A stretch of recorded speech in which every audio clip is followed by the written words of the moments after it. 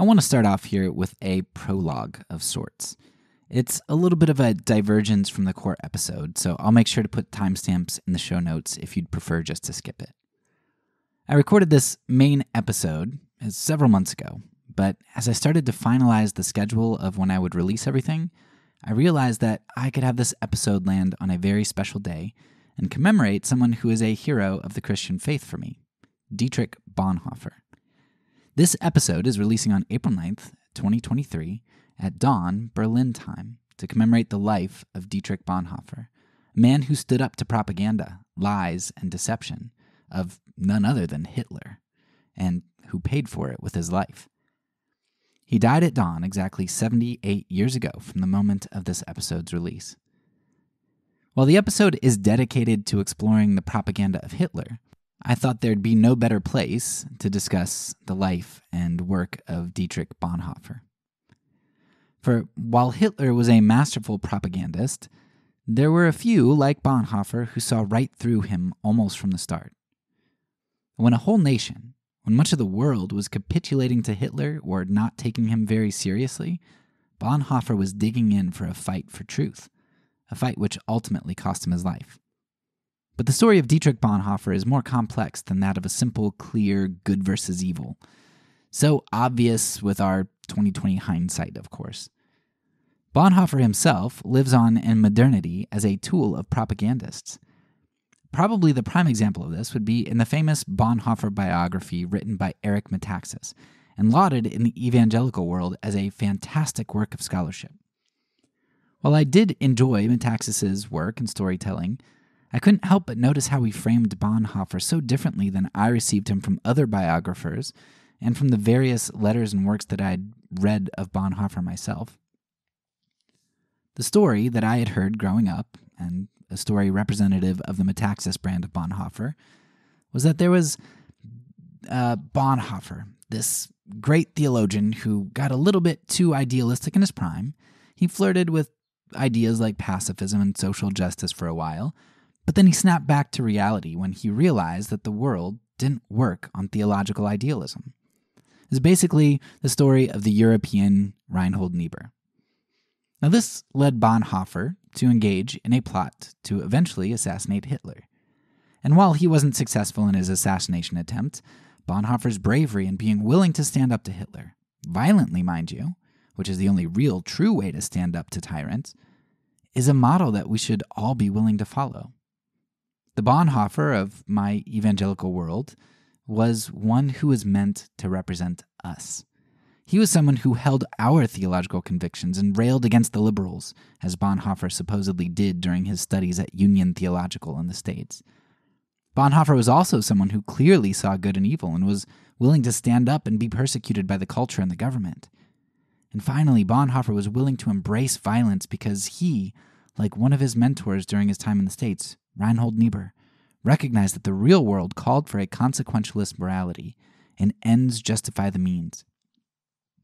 Isn't this representation of Bonhoeffer just evangelicalism in a nutshell? It's how we view ourselves. We perceive ourselves as theologically astute and correct, as bastions against liberal progressives and the social gospel, as those who see evil so clearly, as those willing to stand up to evil, as those persecuted on all sides by culture, and as those who know which moral compromises are able to be christened as good in fighting evils which we identify as greater. We imagine that Bonhoeffer represents us. His stand was our stand, the stand that we would make, should it happen again. Unfortunately for Metaxas and the broader evangelical community, Bonhoeffer is much more complicated than he's often presented.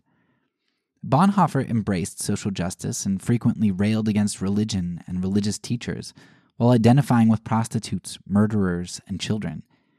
He enjoyed his time at Union Theological Seminary, and while he did rail against the vacuity of certain aspects of liberal theology, he also found his experience quite robust in certain areas, such as peace theology. In fact, another very big yet largely unknown peace activist came out of Union Theological and only missed Bonhoeffer by a few years. André Trocmé of La Chambon, France, was responsible for standing up to the Nazis and non-violently saving up to 5,000 Jews who passed through his village.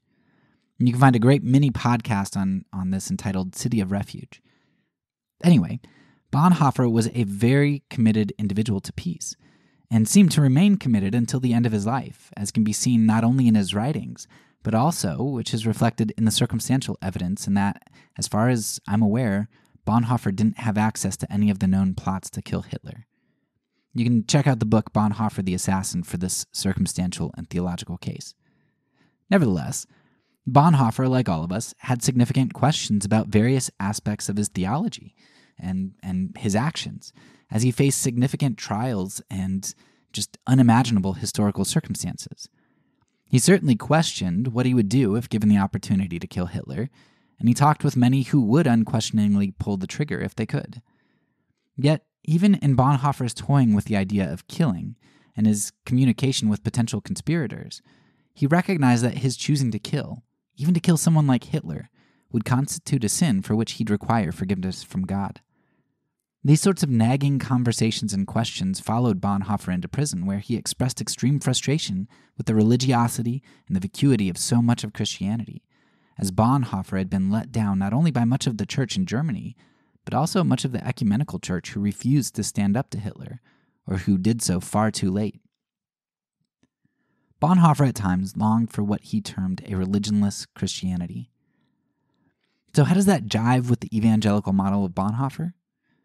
The real Bonhoeffer considered himself a pacifist who thought killing was wrong and would be a sin even if he ended up feeling the need to actually engage in it. He continued to encourage others to conscientiously object, and he sought a position in the government which would ensure that he didn't have to kill. The real Bonhoeffer had many friends and mentors from the Black Church and the Liberal Church, both at home and in Germany and abroad in the United States. Bonhoeffer did see Hitler's wickedness very early on, yet the fighting point was in regard to Hitler's attempt to co-opt the church for the nation. Bonhoeffer refused to let that Erastianism, that nation-mingling and corruption of the church, happen. In this regard, Bonhoeffer refused the position of court prophet, getting closer to the evil in order to supposedly stop it, and he ended up being a wilderness prophet from the very start. While one may want to paint Bonhoeffer as a very simple individual to represent their group, he doesn't fit very neatly into anyone's box, conservative or liberal. A pacifist willing to kill? A conservative liberal? A theologically brilliant man who spent time teaching children and conversing with the worst of sinners? Someone who thought that works, or the social gospel you might call it, was part of what made the theological gospel whole? You needed both a solid faith and good works to be a true Christian. And of course, Bonhoeffer was someone who railed against the institutional church while writing treatises on discipleship and a life together in community. How do you get more complex and enigmatic than that, holding these seemingly opposed ideas together? Sadly, it's no surprise where propaganda leads individuals and groups. Metaxas's work is almost 15 years old now, and we can see how far evangelicals and Metaxas himself have fallen. A few years ago, I read an article that I think sums up the situation so well. It was penned by a conservative evangelical that you may well know, Rod Dreher. He was writing to call out Eric Metaxas and his extremism, along with a lot of other conservative evangelicals, and he was calling Metaxas and conservatives to pull back on their political fervor and just their blindness to propaganda. There's a really succinct quote that I want to pull out from the article, but I want to encourage you to read the whole thing written by Dreher. It's very good. So Dreher here quotes Metaxas as saying, quote, "We need to fight to the death, to the last drop of blood, because it's worth it," end quote. So after highlighting that quote from Metaxas, Dreher goes on to respond, where he says, quote, "There's no way around it, and it grieves me to say it. Eric Metaxas is calling for violent bloodshed to defend Donald Trump's presidency, and he doesn't care that Trump's lawyers have not been able to prove it in court that Trump had the election stolen from him. He told Charlie Kirk that he's willing to kill or be killed for a political cause, for which there is not enough evidence to advance a court case even among friendly judges," end quote. Now, what is really interesting about this article is that if you go up and you look at the date of when it was written, it was penned on December 10th, 2020. And think about that. This is less than a month until the January 6th insurrection staged by conservatives. Many who were so-called Christians, even holding Bibles and having crosses and all kinds of things. The irony here is that Bonhoeffer wrote a book about a man who saw through propaganda and the promise of violence, considering only, as a last resort and a sinful one at that, the use of violence. Yet Metaxas and his group have hijacked Bonhoeffer as a propaganda tool to sanction their violent rhetoric and actions. They're standing up for their conservative values and for their country, just like Bonhoeffer did. How insane is that? That Bonhoeffer is being used as one of the heroes held up for a nationalistic platform whose use of violence is by no means a last resort. Now, there's a lot to dig into and consider when it comes to Bonhoeffer, but I don't think there's anything to consider more than the propaganda that still surrounds him. That being said, I do want to point out that one other aspect for you to tuck away until towards the end of our season. And I'm going to keep saying it throughout the season until we finally get to a full episode on it. But I think that one of the ways that Bonhoeffer avoided being pulled into the propaganda trap was discipleship. Now, I'm going to say over and over again throughout the season that discipleship, I think, is the propaganda killer. And it's fascinating to me that Bonhoeffer, someone who so early and so clearly saw through Hitler when many others didn't, is that Bonhoeffer's famous works, which are read by the world round and touted as masterpieces of Christian thought, what are his works? The Cost of Discipleship, or just Discipleship, and Life Together. Essentially 2 books on discipleship and community. Bonhoeffer valued human beings so much, he didn't think that he should kill them. None of them. So much that he didn't think it a waste of his theological brilliance to spend time teaching children. He valued people so much that he didn't think it a waste of time or a threat to his reputation to talk with murderers and prostitutes and find it wonderful, and to find them more holy than those who called themselves Christians yet were vain. Bonhoeffer valued people so much that he was willing to risk his life by using his position to save others. Bonhoeffer recognized the value of other, and he saw the heart of Christianity as a discipling community. I don't at all think it's a coincidence that someone so focused on true discipleship and love of other is the person who saw as clearly as he did and as early as he did. In this sense, perhaps what we see with good is akin to the antithesis of how Hannah Arendt described evil in her famous work, Eichmann in Jerusalem. Arendt, as she watched the trial of the barbarous Nazi murderers, was taken aback in the courtroom by how banal these characters were. I mean, they're just like everyday people. There's nothing hideous or monstrous about them, just about what they did, but they're normal. And this is something that was backed up by the Rorschach tests and the psychological tests administered to the Nazis, which were standing trial at Nuremberg. They were intelligent overall, but relatively ordinary people who committed such great atrocities. Yet isn't it the same with individuals like Bonhoeffer? A man who valued a very banal and simple life, things like teaching children or valuing the practice of prayer, silence, or singing in a community. These are simple, ordinary, seemingly trivial things that can't possibly amount to much. They can't change the world, can they? Yet they did, and they do. There's great power in the banality of evil. A simple evil that can end in genocide. But that evil only arises because it is not met with the banality of good. Those who take simple steps both to insulate themselves from the tendrils of propaganda, but also to sever those tendrils as they take root around them. Evil prevails often not because the wicked do so much wickedness, but because most people do nothing. As we prepare to get into this episode proper, I hope that you'll remember Dietrich Bonhoeffer on this day.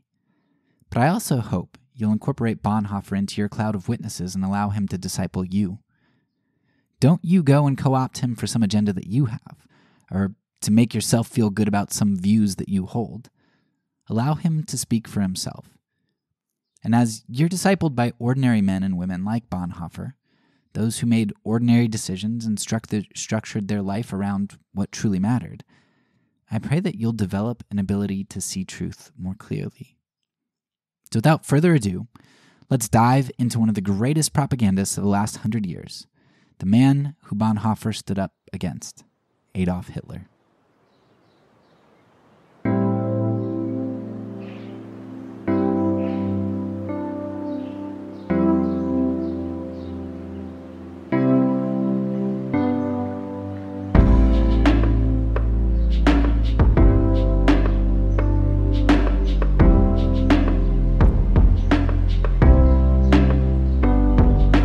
Welcome back to the Fourth Way Podcast.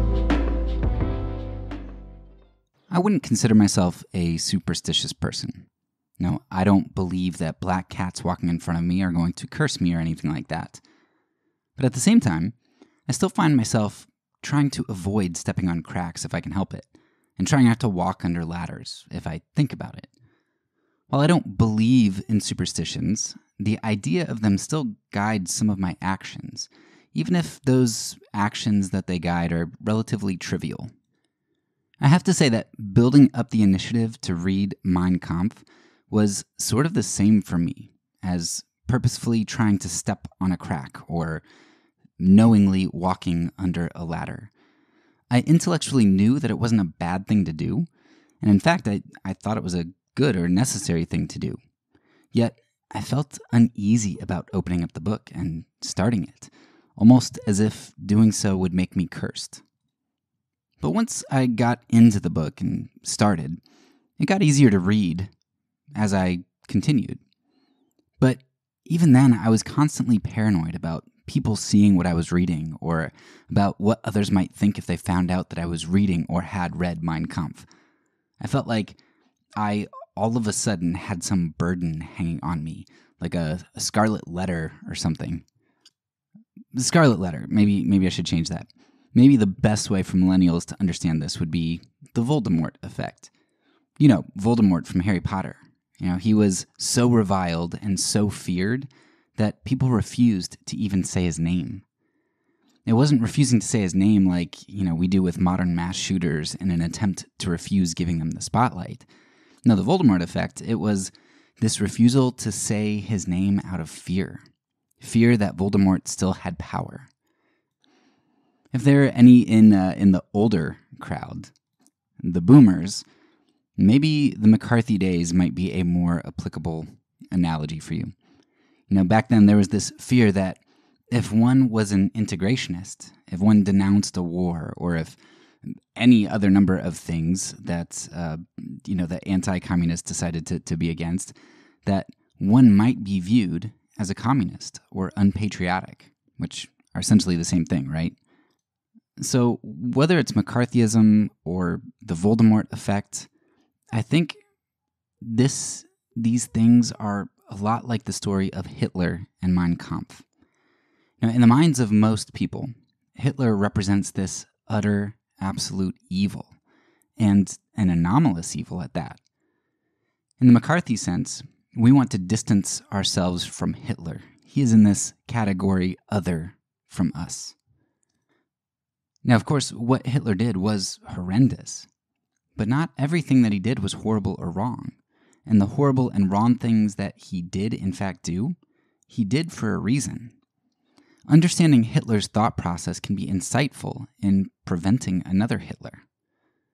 Likewise, the situation is a lot like Voldemort in that while we all know that Hitler is dead, even more dead than we knew Voldemort was because we don't believe in magic sorts of things that are going to be able to bring him back to life, we know that his spirit, Hitler's spirit, is not dead. His spirit's alive and well in followers of his ideology. We think that if we ignore Hitler and don't name him or don't read his book, that his thoughts won't be given attention. And he won't be able to reincarnate in the Horcruxes that he's created in white nationalist societies across the world. Now, in my assessment, I think this is a terrible combination of ideas, which leads to the suppression of Hitler's work in Mein Kampf.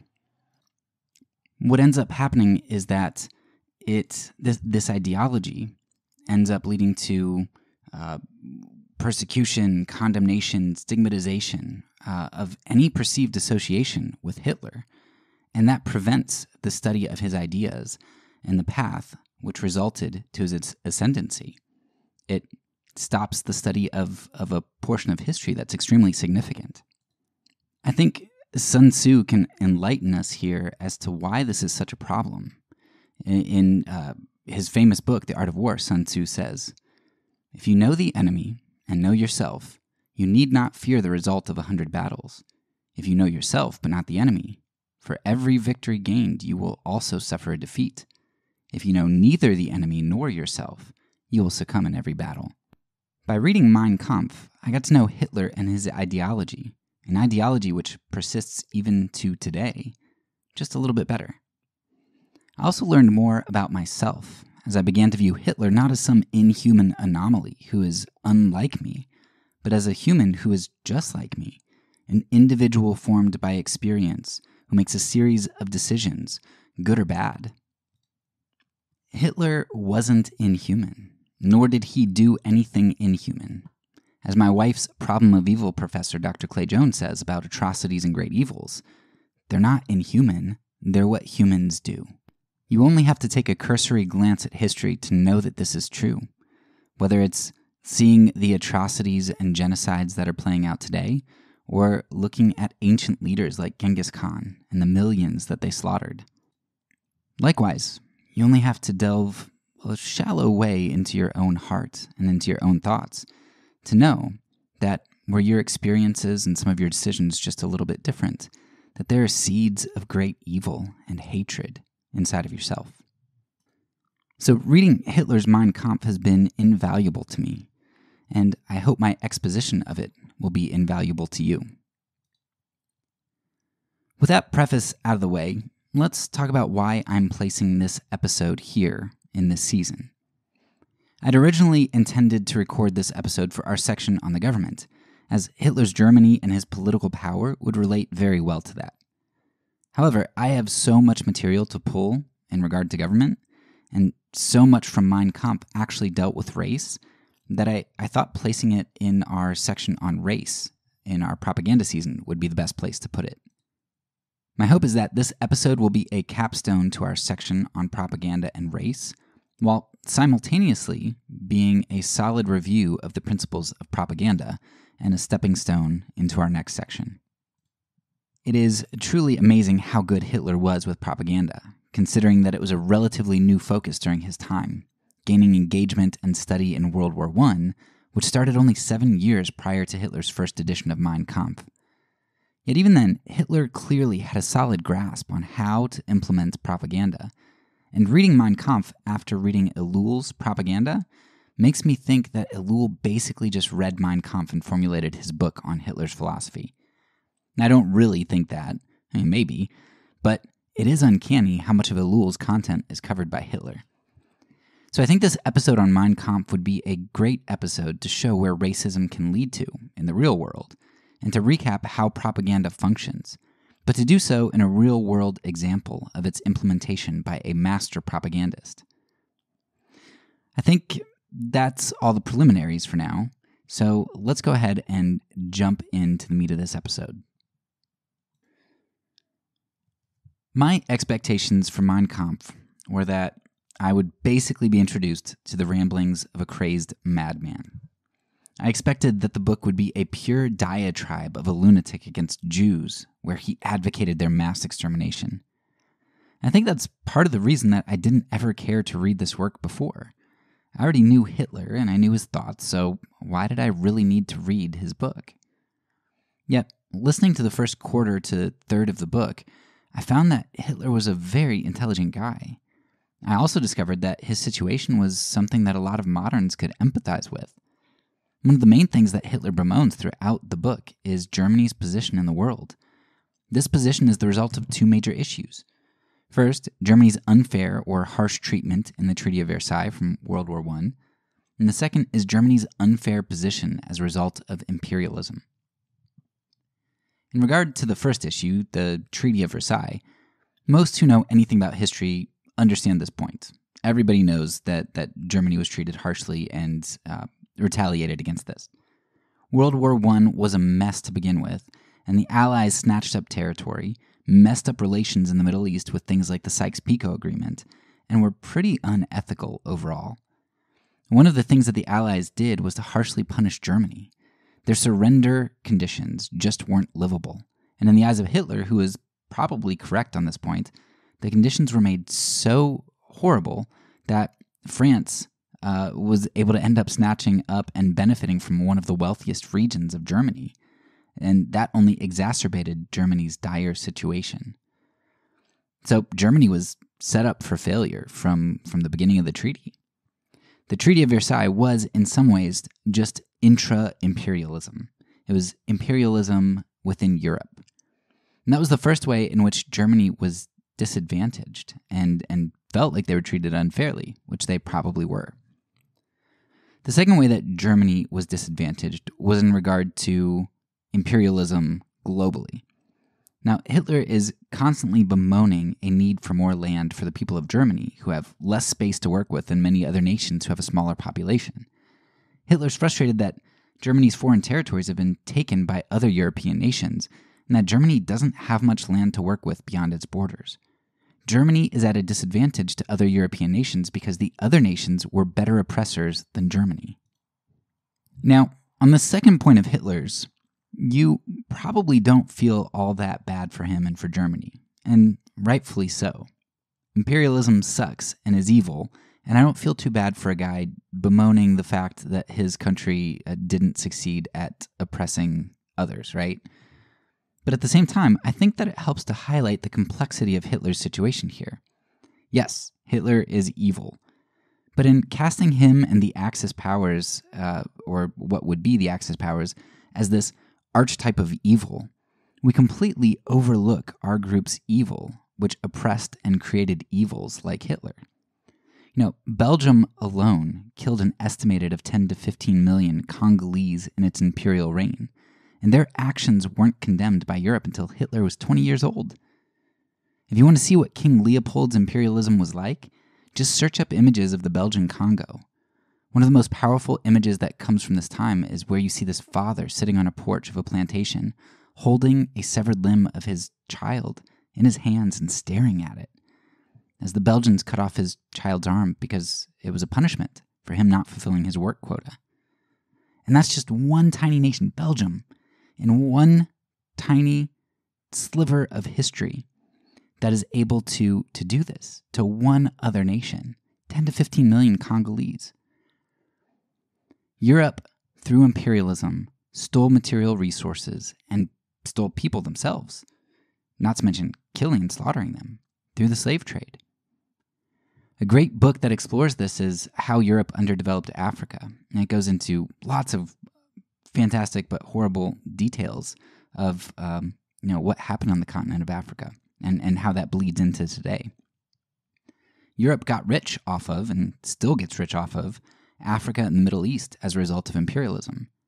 Hitler knew that Germany was seriously disadvantaged because of what the rest of Europe had done and was continuing to do. Hitler, this terribly evil man, wrote Mein Kampf at a time when taking territories, exploiting people, murdering people was how everyone was advancing their nations, or at least was up to that point. And he was frustrated that Germany was a low man on the totem pole here.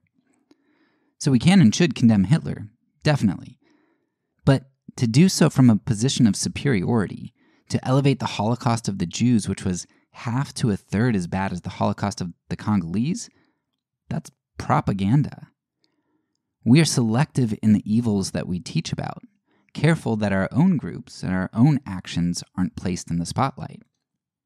Hitler was a horrendously evil man, but his actions were just a drop in the European bucket of atrocity, and his actions were created, instigated, or made possible because of other European actions and atrocities leading up to this time. Interestingly, we also know that Japan's imperialism was also a direct result of European imperialism. There's a great book on this called The Internationalists, and I did an episode on it at the end of our season on nonviolence, so I'll link that in the notes and just kind of give a quick recap here. Basically, the U.S., through military threat, forced isolationist Japan in the 1800s to open its borders for trade. When Japan did this, they ended up sending people out to learn at Western universities so that they could learn about the new world that they were exposed to now and how to function and thrive in that world. In this, Japan learned about how Europe functioned, and they realized that they were far behind the curve. So what did Japan do? Well, they began to conquer as the Europeans had done. But they ended up getting slapped on the wrist by sanctions and embargoes by hypocritical Europe and the United States. Knowing how the West worked, as Japan was forced to open its borders a century earlier, Japan understood that how economic sanctions worked, too. To trade with one group and then to cut off another group through sanctions and such, or to refuse trade with them, was a declaration of war under the laws of Hugo Grotius, who had run European affairs for the last several hundred years. Now, Japan was threatened at gunpoint to trade under this assumption, so when the U.S. sanctioned Japan, they declared war with them under the old European rules of warfare, the Grotian rules. And this was prior to Pearl Harbor, mind you. So Japan and Germany were both created in the forge of European imperialism, and then the rest of Europe decided to change the rules of the game to lock in their territorial wins. Now, what am I saying here? That this terrible game of imperialism shouldn't have stopped? No, of course not. It was terrible, and it had to stop, and I'm glad that it did. But we have to understand that Hitler was not anomalous. He was exemplary. He is a model example of what was going on up to this point in history. He is not an anomaly, and he was playing by the old rules of the game. He was just the last one to do so, and we decided to remember him and his evil, as opposed to the other evils that our group and our allies and the rest of Europe were involved in. It's great to be able to distance ourselves from evils and to view ourselves throughout history as this benevolent group. And so Hitler ends up being a scapegoat in some ways for that. So I say, remember the evils of Hitler, but also let's remember the evils of everyone else too. So, sorry, I know that's a little bit of a tangent getting into Japan and such, but I think that it's a really important foundation to understand here. We need to understand that Hitler and evil isn't anomalous, but often has an explanation, even if that explanation isn't a good justification for what ended up happening. When we refuse to understand evil men like Hitler, and when we make their actions inexplicable, crazy, or anomalous, we often do so because we don't really like the explanation that explains. And usually, that's because the explanation is us and our group and involves us in some way, as far as being complicit. So at this point, we know that Hitler's actions have an explanation. He feels exploited and disadvantaged, and he seeks to gain power for Germany in the way that Europe has been gaining power for centuries: conquest and the expansion of empire. That's wrong. Those actions are morally wrong, but they're understandable. I think what makes Hitler's story so hard for us to digest isn't so much his methodology, because, the rest of Europe was doing that kind of thing, and it kind of makes sense. We don't like that he was doing it to other European nations, but, we can kind of get that. What's harder for us to digest about Hitler's genocidal actions is the racial ideology which fueled this. Now, the second third of Mein Kampf is particularly filled with this ideology. It's like you're reading Hitler and you understand where he's coming from and how Germany has been mistreated, and then all of a sudden, he brings the Jews into the mix, and you're like, where did that come from? Like, Hitler talks about his appreciation of science and facts, yet the whole Jew conspiracy is just insane, and he never grounds it at all in his work. It's just pure assertion. So we have a problem with Hitler's ideology, and rightfully so. We can understand King Leopold killing 10 to 15 million people for pure economic gain, even if we resent that and disapprove and find it morally repugnant. We still understand, okay, he's trying to get rich. I get that. We can understand how killing 500,000 Iraqi children for oil, weapons of mass destruction, is justified. But to kill people because they're racially inferior just doesn't make sense. And that's the ideology of a lunatic. But was it really the ideology of a lunatic? At the time of Mein Kampf's first edition, Slavery was just over 50 years abolished in the United States. But practical slavery still existed in the form of sharecropping and convict leasing, not to mention the rampant discrimination and all of the lynchings taking place. Black people were viewed as ontologically inferior by many, if not most people. And it wasn't just a Southern thing. In 1906, Oda Benga, a black man, was put on display in the Bronx Zoo. This era was right in the middle of figuring out and manipulating the implications of Darwin's theory of evolution, which presented itself, in some forms, as eugenics. Now, the ideas that Hitler had about race and inferiority and superiority, they weren't unique to Hitler.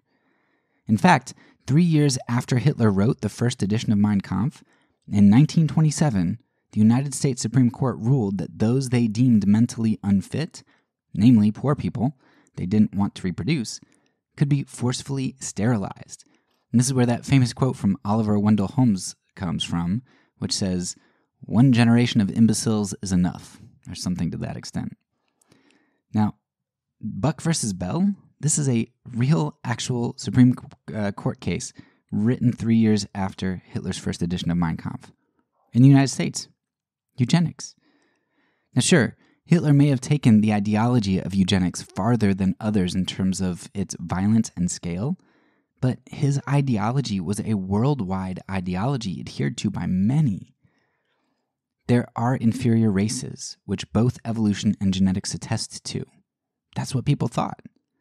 Hitler was just the first one to make us reel at those implications because, unlike the genocides and racisms of the United States, Hitler attacked the powerful and killed a group revered in other nations. And perhaps, more importantly, Hitler lost. There's a reason when we use the word Holocaust that we think of Hitler rather than Andrew Jackson or King Leopold. And it's not because Hitler necessarily slaughtered more than either of them or had a more abhorrent ideology. It's because he picked a fight with fellow oppressors and he lost. To kill the Congolese or the Native Americans, that's one thing. That disappears in history. But to kill Europeans and Jews, well, sometimes Jews, that's a different story for us, right? In our version of history. Hitler picked on the wrong people and he lost. And as we know, the winners write history. So we've come to discover that Hitler's methodology and his ideology weren't really all that unique in the grand scheme of things as compared to the rest of Europe up to that point in history. But before we link this up to propaganda specifically, we need to address one more thing. Because in Hitler's flawed ideology and desire for Germany's good, we realize that there are a lot of people with flawed ideologies and aims. Yet, some moral compass keeps them from doing the types of things that Hitler did or from choosing to do evil. So what enabled Hitler to take this methodology and this ideology and to act on it? Now, as I was reading Mein Kampf, the way that Hitler was writing reminded me very much of another German philosopher, Friedrich Nietzsche. Now, I'm not a philosopher nor a Nietzsche or Hitler expert, and I know some people probably are already holding their breath and cringing in advance here because they're scared of what I'm going to say. I did a little research on the internet, so I'm an expert now. But seriously, I did a little bit of research because I was like, I don't know. I'm not going to just blame everything on Nietzsche because I know a lot of Christians like to do that kind of thing. Blame everything immoral on Nietzsche. But I was kind of looking things up and I looked up Hitler's connection to Nietzsche to see if there was a connection. And, a lot of philosophers who love Nietzsche were defending him and saying that Hitler really misunderstood Nietzsche. Nietzsche wasn't anti-Semitic and he wasn't a pure, for a pure race like Hitler was. And, they give quotes and things and talk about how Nietzsche's sister kind of hijacked his estate and all that. And they show quotes from Nietzsche that kind of shows that he wasn't anti-Semitic and he wasn't all for a pure race. Okay, that's all well and good. I'm not going to go there. But there are definitely some aspects of Mein Kampf other than these atrocious ideas which seem awfully close to Nietzsche. Now, Hitler may have misinterpreted Nietzsche in regard to the ends, this idea of pure race and such, but it sure looks like he embraced Nietzsche's means, in a sense. What do I mean by that? Well, Nietzsche wrote about the Superman and this idea that there are better individuals out there who are just stronger and smarter, and people ought to pursue that. Don't be held back by the weak, right? And there's quite a lot in Nietzsche which encourages power and war and focuses on elevating self and looks down on charity and helping the weak. Right? Hitler also talks over and over about getting rid of objectivity and in place of subjectivity. Like, subjectivity is better, especially in terms of convincing others to one side. And this is the real power and the truth that we have to work with, is subjectivity. Now, all of these ideas here, they come up over and over and over again in Mein Kampf. Now, maybe Nietzsche didn't apply his ideology in the same manner that Hitler did, and he wasn't anti-Semitic and for eugenics and all that stuff. And perhaps Nietzsche rationalized not acting on the absurd conclusions of his moral system. But it certainly seems that he provided Hitler with the moral excavator to demolish any semblance of morality which may have held him back from taking his views to an extreme end. Now, this isn't at all blaming Nietzsche for all Hitler-type acts, right? What's King Leopold's excuse? Because he's living under Christendom. Does Christianity lead to that? Well, yeah, certain forms of it does. Forms that have different particular views on the state and violence and other sorts of things. Most certainly they do. And so we might be able to thank... I'm going to get myself in hot water here. We might be able to thank people like Augustine and Aquinas for advancing certain ideologies which make state violence possible. We can certainly thank Hugo Grotius. Oh, Constantine. I got to say Constantine. People would be mad if I didn't mention him. And then, of course, Donald Trump. If the water is hot, you might as well make it boiling, right? So, definitely, there are versions of Christianity which, like Nietzsche, tear down moral barriers that should be there. So for any philosophers out there, this isn't dissing Nietzsche and saying everything he said was bad. This is just saying it seems like Hitler used Nietzsche as a moral excavator, but people use lots of different things for moral excavators. So we'll just leave it there. We now have a pretty good glimpse of the groundwork that was laid in creating someone like Hitler. There's a great deal of injustice done to him, or to Germany. There's a great need that the German people faced, and needed to figure out how to fulfill that need. There's a great deal of injustice in the world that those in power exemplified and perpetuated in various atrocities and oppressions around the globe. There were scientific arguments purportedly showing the inferiority of certain groups of people, and those views were implemented by the most powerful and godly, in quotes, nations of the day. And there were philosophical ideas which provided a means whereby Hitler could jettison any last bits of what we'd consider moral decency. The United States was doing it in their racial policies and implementing eugenics rulings in the courts and running a eugenics program that helped Hitler create his own program. It was the perfect storm for creating someone like Hitler who really wasn't very anomalous at all. He was the natural product of a society and time where this type of thought abounded. He just didn't get to write our history books, so he's the face of evil for us. Now, with that foundation set, let's dive into the specifics of how Hitler executed his ideology. What made him so good at moving the masses? It was amazing to me that not only did Jacques Ellul seem to draw from Mein Kampf, whether he actually did or not, but there was also a section in the book which reminded me a lot of David Graeber's analogy, which I provided at the beginning of this season. In that analogy, Graeber talks about how all power is really wielded either as violence, information, or charisma. You basically either coerce, compel, or charm.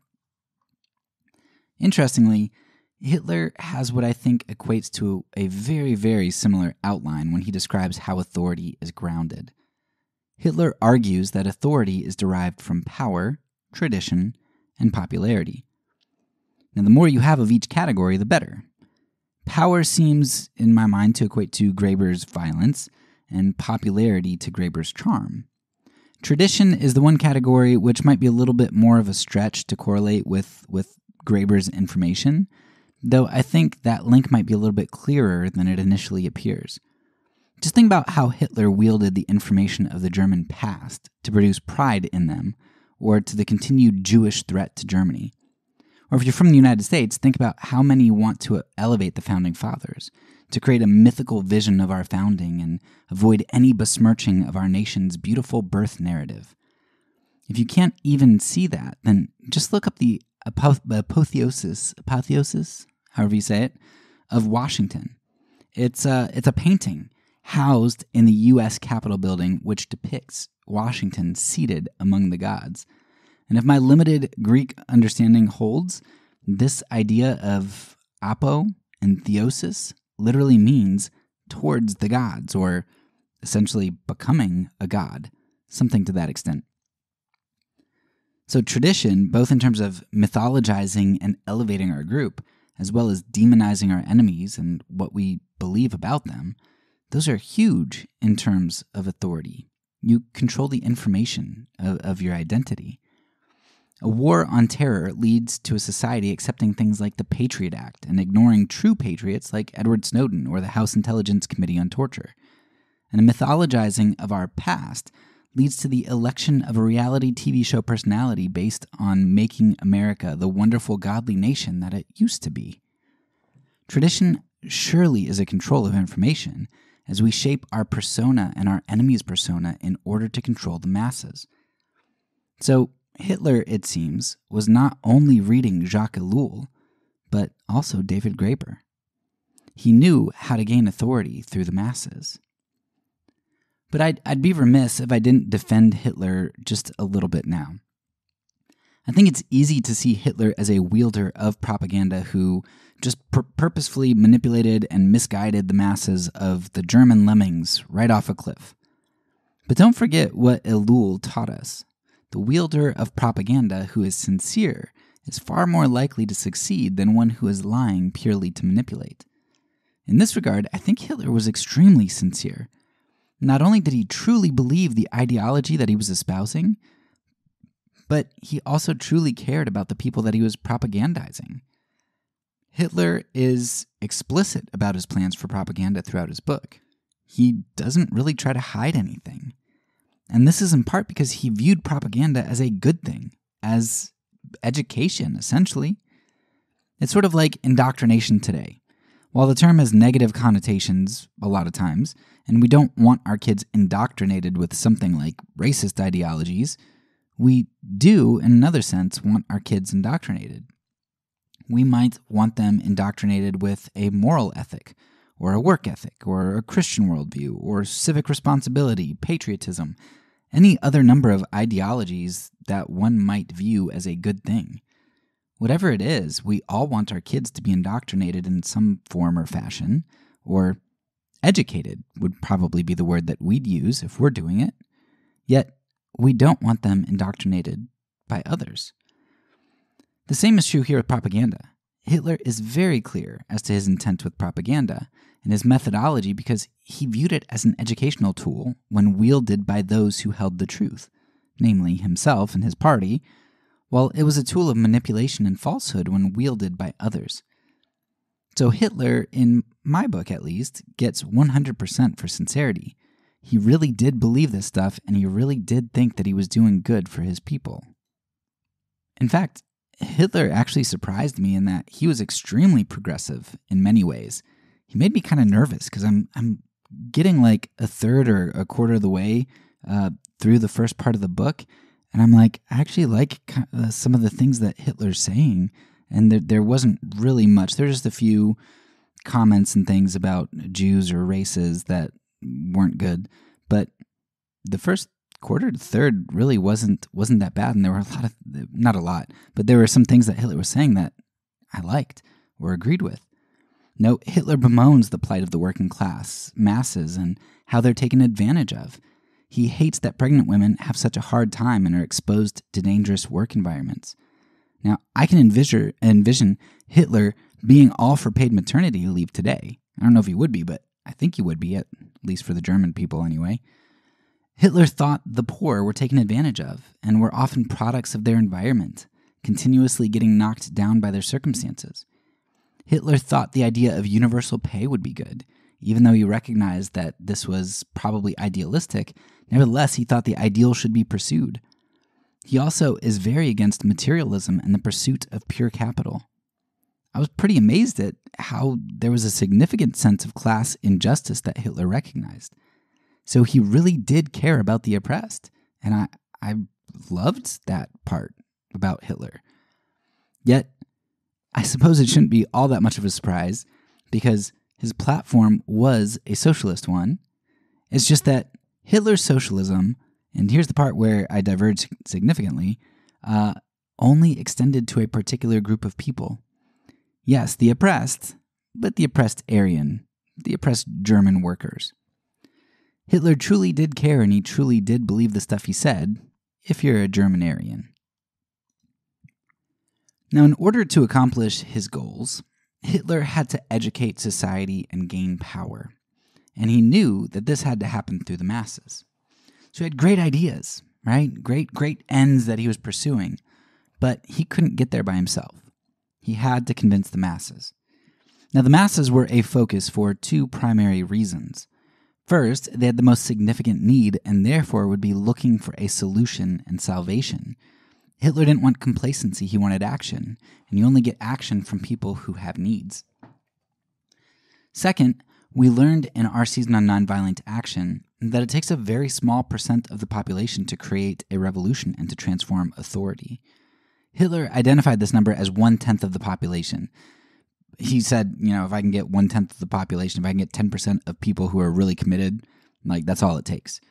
But we've actually learned that the number is actually quite a lot smaller than that. I think Chenoweth says any revolution that's over 3% doesn't fail, something to that extent. Now, when you aim at the masses, you have a much larger pool to draw from, and your chances of reaching that tipping point for revolution and a power shift are significantly greater. And don't we see this very thing in our political parties today? Fear is stirred up in the masses, and the most vulnerable groups usually have the propaganda directed towards them, right? They're presented with a political savior. Why the most needy group? Well, because they're the ones most likely to seek action and do something. So, we've seen this recently with MAGA and immigration. And we saw it in the postbellum South when the poor whites were stirred up against blacks. It's history on repeat, yet Hitler, I wouldn't say is the maybe first one to realize this type of thing, but he really understands how this stuff works. And whereas I think sometimes a lot of other people who implement this kind of thing maybe just kind of do so naturally and don't understand what they're doing, but Hitler really, really knew what he was doing in aiming his propaganda. There's one big problem with Hitler's plan, though, because if you remember from Elul, we know that education is imperative to propaganda and exposure, but that exposure largely comes through education. How are the lowest in society, especially at this time when maybe schooling wasn't as ubiquitous, how are you going to get the lowest in society who have the least access to education? How are you going to get them propagandized? Hitler didn't have the access to or the power to change the educational system at that time, so how was he going to educate the masses? Now, in this regard, Hitler was brilliant. Hitler recognized the power of speech and explains how he got in front of crowds and how those crowds swelled as his renown grew. Hitler explains that verbal speech is much more powerful than written speech for a number of reasons. First, he said one can see the expressions of an audience and get a feel for how they're responding to a speech, and change tone, information, provide rebuttals, or do whatever one has to do in real time. You just can't do that in writing. In this way, Hitler could tailor his speeches and change his speeches on the fly based on the audience that he was speaking to. Doing the same thing in a lengthy written work was much more tedious and ineffective, and it just couldn't happen in real time. Second, Hitler said what we all know, that people are lazy and they don't want to do the work of reading. And that was true even back in the day before we bemoaned millennials or whatever, Generation Z, whoever is alive now, bemoan them only being able to comprehend 2-minute YouTube videos or memes or TikTok videos, whatever. No, what is true today was true in Hitler's day, right? He recognized that people were lazy. Now, maybe they were a little bit less lazy, or maybe they just had less entertainment, because Hitler says, they won't read a work, but they'll come out and listen to me speak for hours. Okay, maybe we're more lazy today. I'll give us that. But people were still lazy back then. Third, Hitler understood that there were other factors influencing emotions, and he argued that he controlled even the time of day that he gave a speech. He tended to stay away from giving speeches in the morning. I forget his exact explanation of what this was, but he recognized that speaking at night was much, much better for the crowds than speaking in the morning. Hitler understood that verbal speech was extremely powerful because he could more easily access people, and particularly the parts of people that mattered, their emotions. Hitler time and time again rails against objectivity and says that it is the subjective that's important. You will much more easily change a person's opinion who is committed to an ideology because of reason than you will if they are committed out of emotional attachment. That's something really powerful to contemplate right there. Something that we don't think intuitively is true, but Hitler recognized it as true, and I think we really do know that is true. It's a lot harder to leave a belief if your community is wrapped up in that belief and you have good memories in that belief system and whatnot.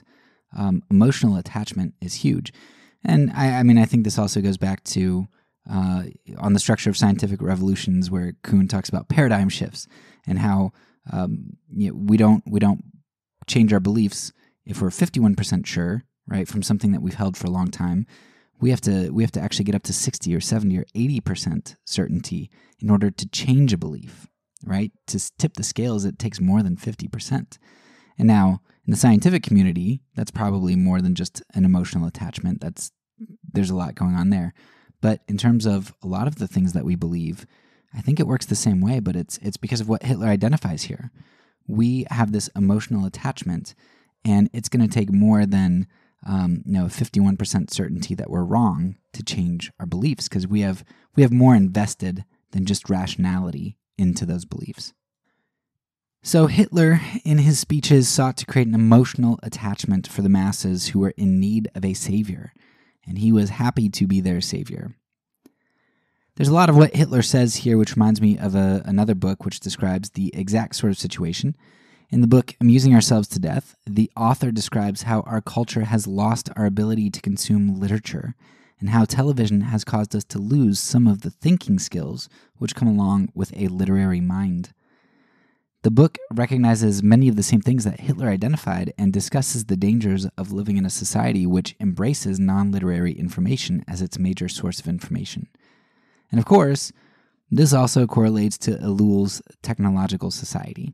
And what's crazy about the book Amusing Ourselves to Death was that it was written in 1985, and the technological society in the 1960s, both well before the internet age really took off.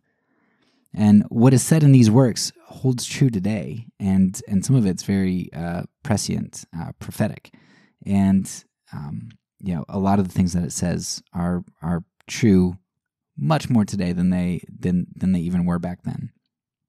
So I recommend those books. So Hitler not only identified how the masses could be educated through propaganda, but he also explained why the privileged classes failed to sway the masses. Now, this is a vital piece of information to note, as success often lies not only in doing the right things, but in avoiding doing the wrong things. Failure often teaches us how to be successful. What Hitler identifies as the privileged class's failure is that they don't know the masses at all, and they don't speak to them. The aristocracy, the privileged classes, had no relation with the common individual and didn't know how to relate to the commoner's emotions and needs. Hitler capitalized on this by being able to connect in his speeches with the lower class, while pushing out the reverence and authority for the elite. And he would meet the commoners where they were, like in beer halls and all kinds of places. He would go to them and he would use the media that they were using or that would engage them and overcome their laziness. Now, this misalignment of the elite with the masses is a very, very common issue throughout history. Since we're putting this episode at the end of the section focusing on race, I thought it would only be fitting to bring up the great debate between Booker T. Washington and W.E.B. Du Bois. Now, these two black men were obviously against racism, but they took two very different approaches. Du Bois was more for pushing against racism, and he wanted a well-educated black elite to lead the way, a group he called the Talented Tenth.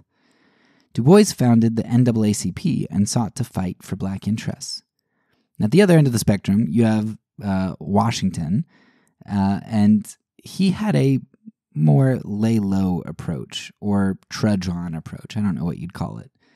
He thought that if blacks were educated and simply lived a good life and exemplified a good ethic, that they could prove their worth and that they weren't really inferior. Yet neither of these approaches were really in touch with reality. I think Du Bois growing up in the North and, focusing specifically on the elite was clearly a problem and seemed like he was out of touch in some ways. But then Booker T. Washington, this guy wrote the book Up From Slavery. While I like what he was trying to do, I couldn't stand the book Up From Slavery. I really liked Du Bois's book.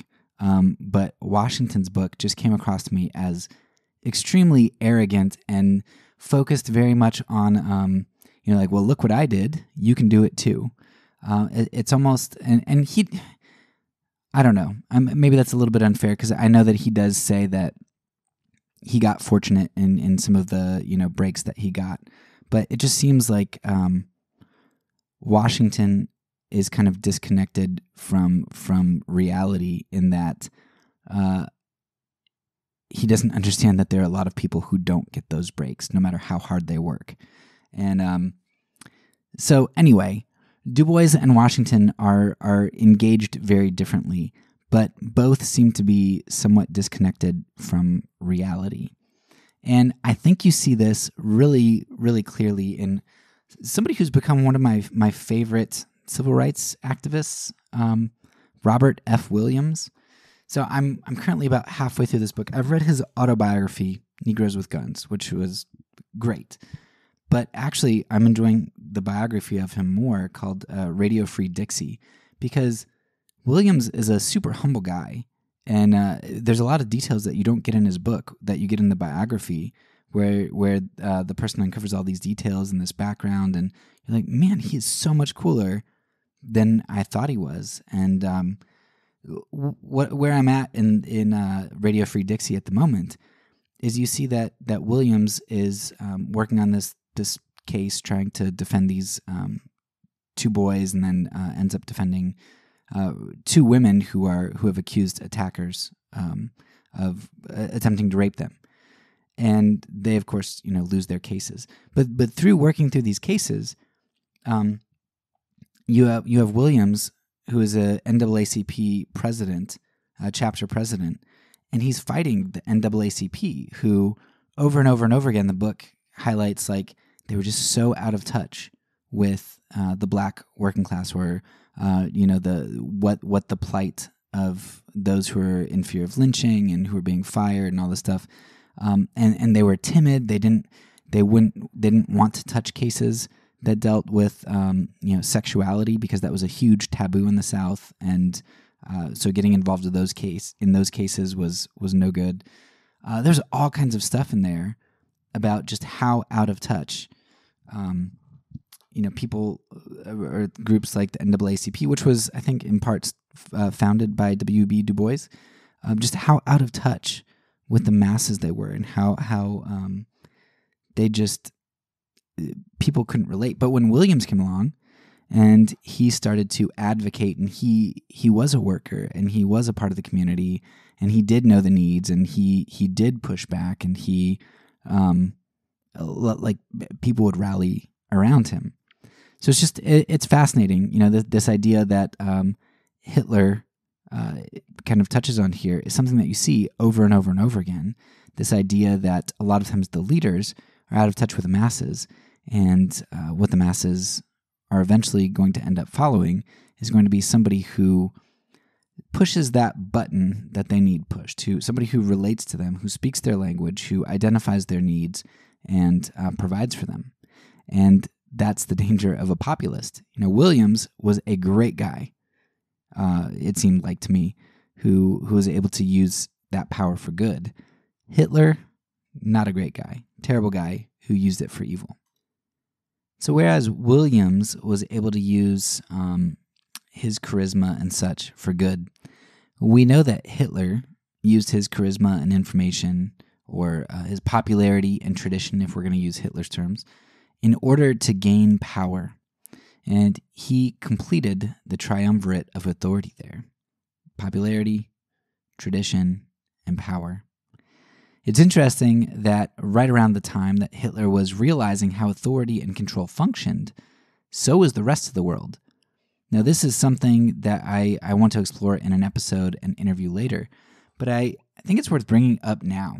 Now, Alex Carey, in his book, Taking the Risk Out of Democracy, recounts a brief history of how the powerful took the risk out of democracy. Because if you're a ruler, democracy and opinion of the masses is a very big risk for you.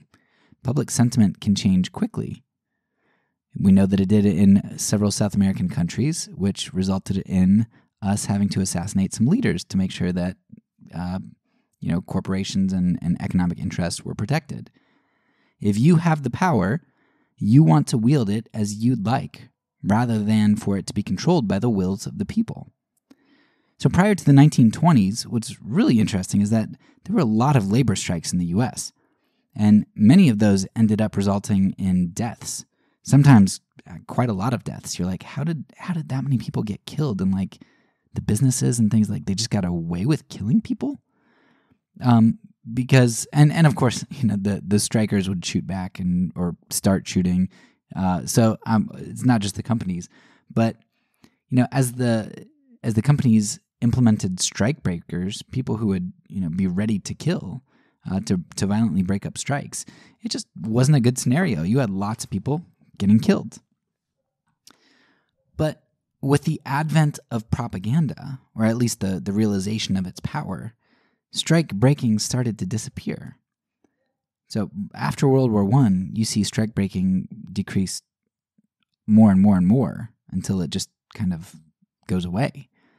Corporations began to focus on ideas like patriotism and unity of nation, especially because many of the workers that they were paying really low wages to were immigrants.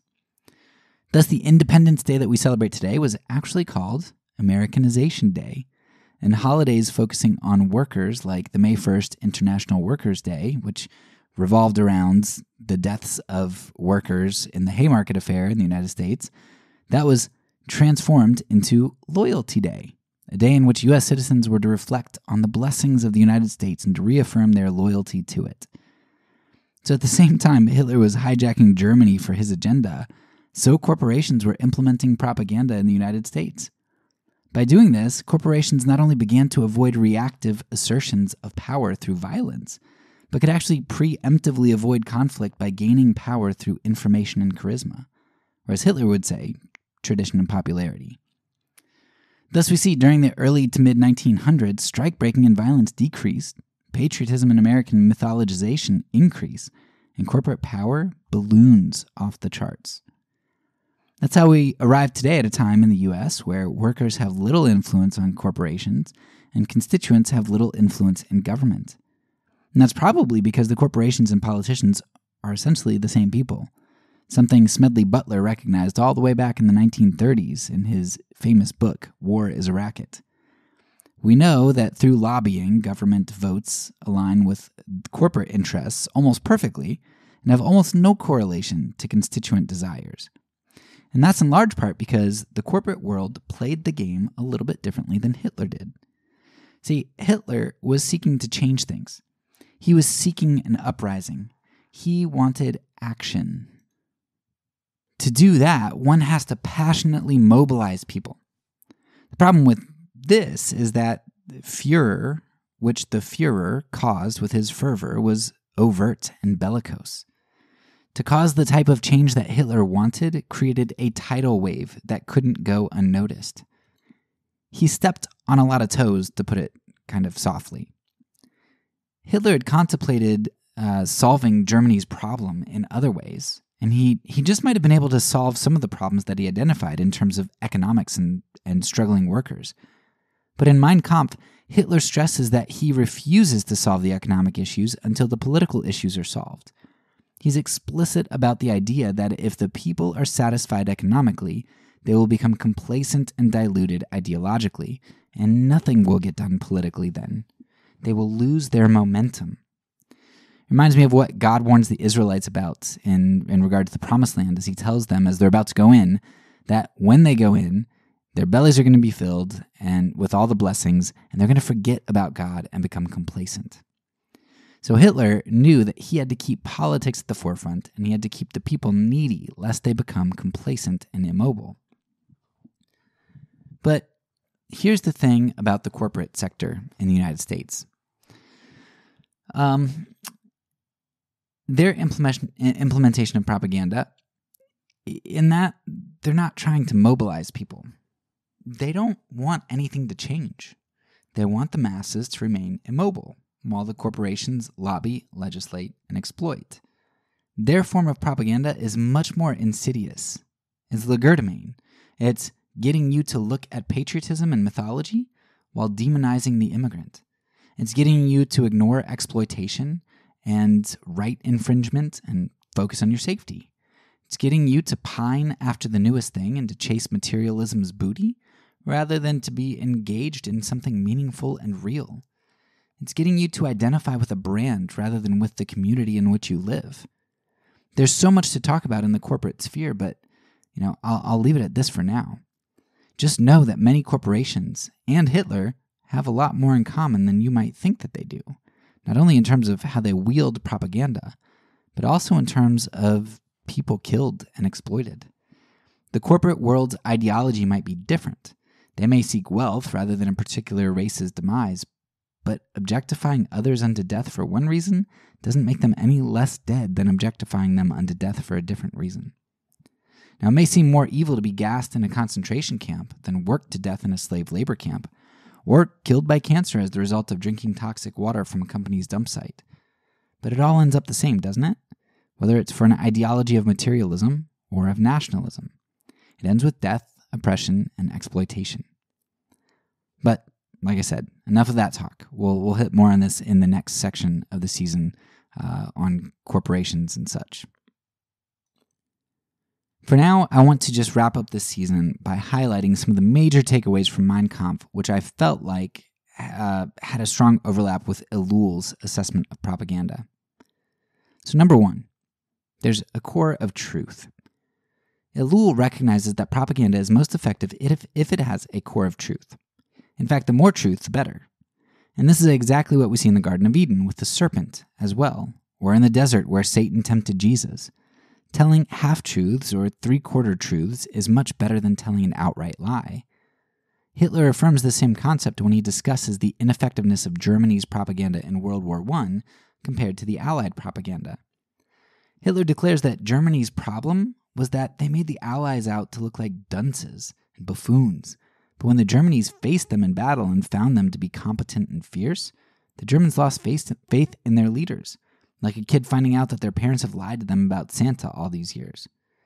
The Allied propaganda, on the other hand, portrayed the Germans as barbaric and murderous, which was very easy to believe when you see your friends getting blown up by them and you see the carnage that they cause. Chances are that the German in the trench across the way is just an average Joe like you, but it's really easy to continue seeing them as barbaric. It's believable.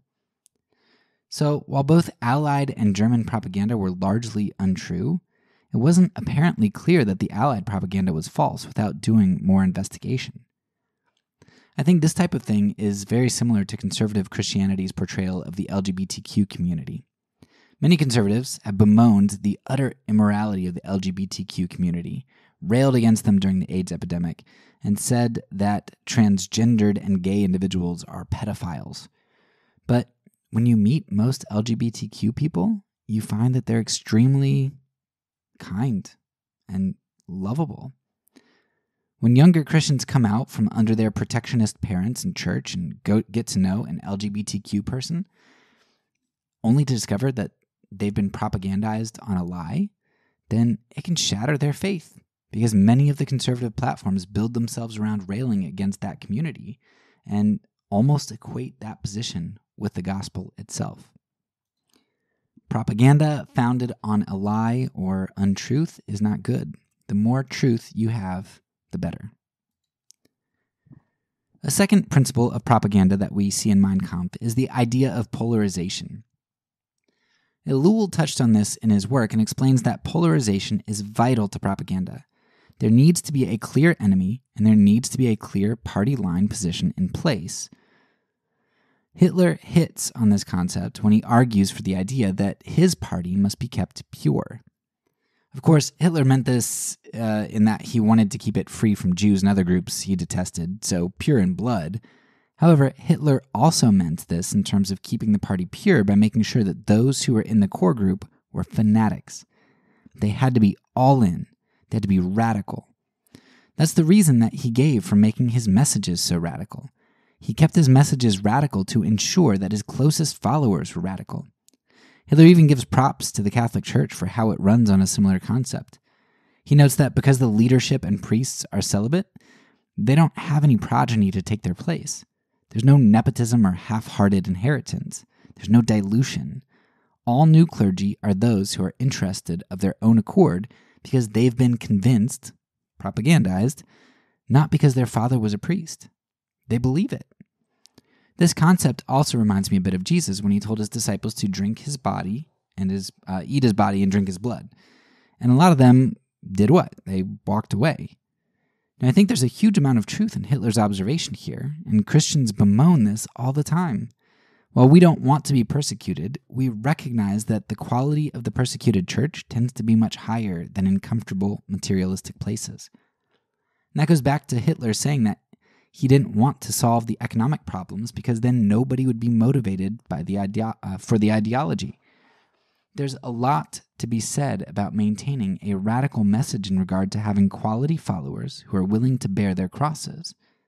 Unfortunately, while Jesus used his principle to build a self-giving church, Hitler used it to destroy.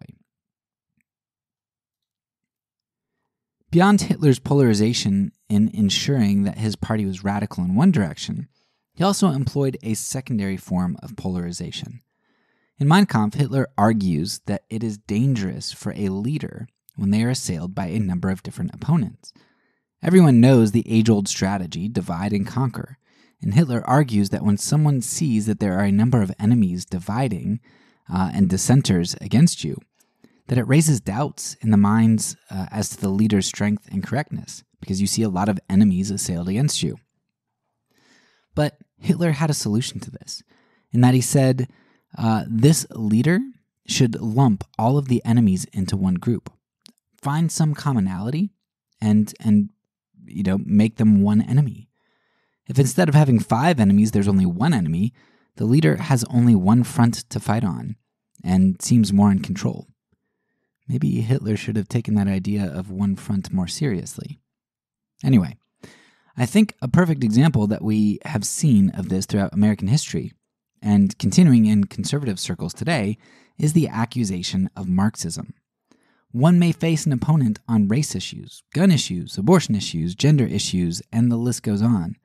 Those are all very complex and different discussions and issues, and having adversaries in each of those areas is challenging. But if one can simply lump them in to a group and call them all Marxists or liberal, then the issues don't really have to be discussed because we don't discuss those types of things with Marxists. The third way in which Hitler overlaps with Ellul is in regard to the idea of Mithridatism, or the idea that one becomes immune to a poison over time. Hitler says something very profound about propaganda when he says that propaganda must say very little, but it must say it a lot. I think that's one of the best propaganda quotes that Hitler had. Say very little because the people are too lazy to consume it, but say it a lot, inundate them with it. Hitler recognizes the importance of saturating a group with propaganda, both to educate them to one's own ideology, as well as to inoculate them against the opposition. Fourth, Hitler, like Ellul, recognized the importance of using a variety of sources for propaganda. Spew a lot of propaganda and do it in as many modes as possible. While Hitler favored speaking engagements, he also recognized that hitting the masses with other forms of media as well was good. However, he argued that any written work should be kept short and should use pictures. They should be simplified. I'm pretty sure Hitler would love memes. 5. Finally, Hitler asserted that propaganda's aim was to succeed, not to be idealistic, which is something that Ellul points out several times. Propaganda is the means to educate a group on an idea and to spur them on to action.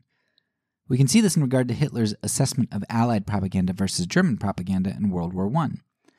Hitler's issue with German propaganda wasn't that it was untrue, but that it didn't work like the untrue Allied propaganda. While Hitler was sincere about the goals that he pursued and the ideology he espoused, he recognized that propaganda was a vehicle to achieve those ends, not some idealistic concept to be elevated above the end itself. Whew. There was a whole lot jam-packed into this episode. I thoroughly enjoyed reading Mein Kampf and gaining some insight into Hitler and propaganda, and I hope that this episode was beneficial for you as well. It's absolutely vital that we understand history like this because we're fools to think that we can't be blinded to modern atrocities like the Germans were. On that issue, let me recommend 2 great books to help you see how ordinary Germans, people like you and me, carried out Hitler's plans. Check out the books Ordinary Men and They Thought They Were Free to give you a glimpse into the propagandized people of World War II Germany, and also to help you recognize that it could happen to you and me. Remember that propaganda either makes atrocity possible or it makes it unbelievable. It either prepares a group to commit atrocity, or it insulates them from the belief that their group could ever do such a thing. So you don't fall into either ditch, you need to understand propaganda.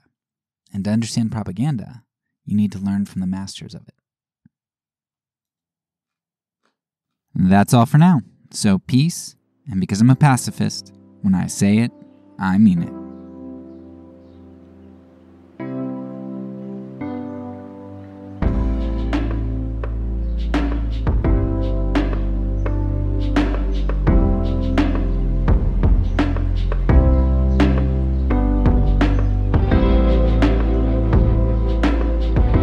This podcast is a part of the Kingdom Outpost Network. Please check out the links below to find other great podcasts and content related to nonviolence and kingdom living.